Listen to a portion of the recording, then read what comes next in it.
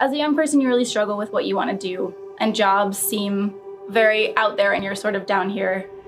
Like how you reach them is sort of, it's disconnected. And I have always felt some stress about how will I help people, what will I do.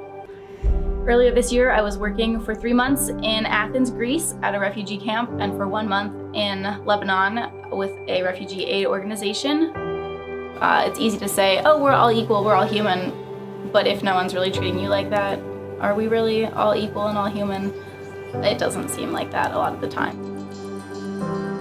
Greece is receiving a lot of money from the UN because they're hosting refugees. Refugees aren't currency, they're people.